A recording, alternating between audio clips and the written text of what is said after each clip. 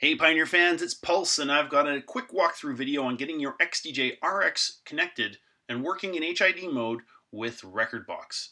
It's February 24th, 2016, and we've just updated rekordbox DJ to version 4.0.8 and the XDJ-RX firmware to version 2, which will now support full HID connection between the XDJ-RX and rekordbox.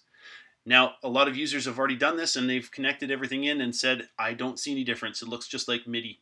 Well, if you're a Mac user, you've missed this step down below where it says if you've previously connected your XDJ-RX running firmware version 1.8 or earlier, you may need to make this change. So instead of clicking this document and walking through that, I'll give you these steps right here. Click Applications, go to Utilities, and enter your Audio MIDI Setup application. If you see the default audio devices window open up, go to Window and show your MIDI Studio. Here you'll see any MIDI devices that are currently or have previously been connected to your computer. You can see the ones that are not connected are ghosted out, whereas the ones that are currently connected are sort of brighter. What you need to do is click on Default and add a new configuration. Let's call it the XDJ-RX.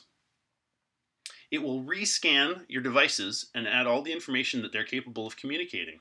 Once that's done, you can quit and open up rekordbox. Once rekordbox opens, and you of course have to have your XDJ-RX in MIDI mode for this to work, you've got the ability now to scroll through and load up all your tracks directly off of the player as you did before, but now on your display you will have the track information and the waveform overview.